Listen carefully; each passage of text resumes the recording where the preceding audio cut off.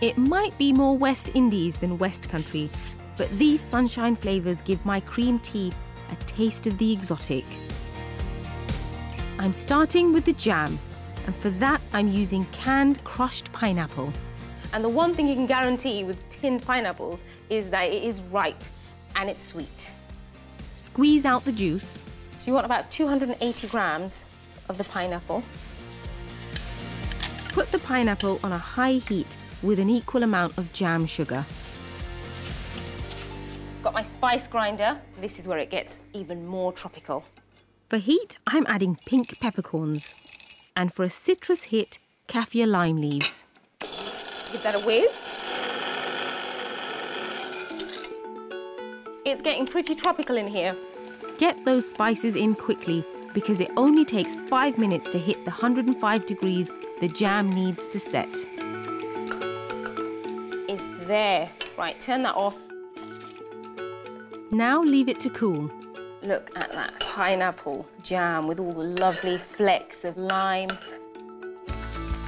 Now it's onto my scones. To the flour, I'm adding caster sugar, baking powder, salt, and butter. Mix all that butter through. You don't want to use your whole hand because your hands are warm, whereas your fingertips are slightly colder. So you just want to be quite gentle with it. Very light touch. When it looks like breadcrumbs, add whole milk. And gradually just bring that dough together.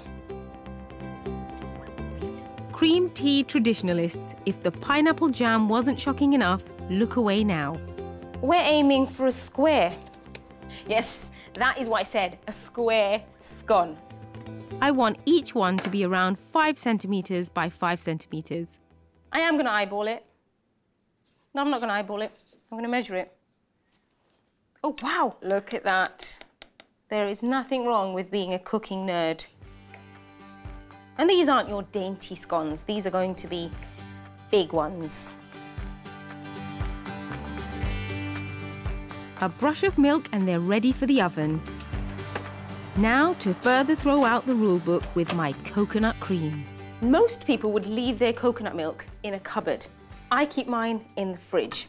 The fat in the coconut milk solidifies and comes to the top, and you're left with this delicious cream. Look at that. Oh, I could just eat it as it is.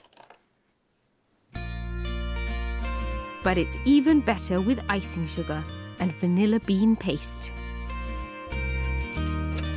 That has to be the simplest, most delicious cream ever. And they are looking perfect. Oh, that smell. If golden could be a smell, that's what this smell is.